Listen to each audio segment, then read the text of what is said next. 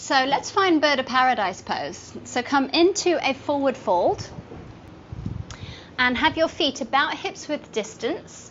Come all the way down to the floor and then come onto the tippy toes of one of your feet and snuggle the same side shoulder underneath your knee by pressing your calf forward.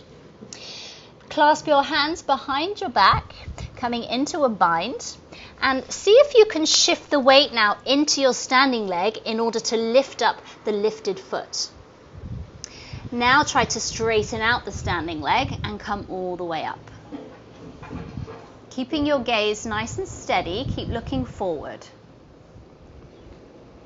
From here, try to extend your lifted leg slightly by opening up through your shoulders.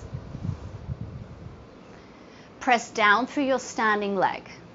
Now try to straighten out the lifted leg as much as possible and point your toes.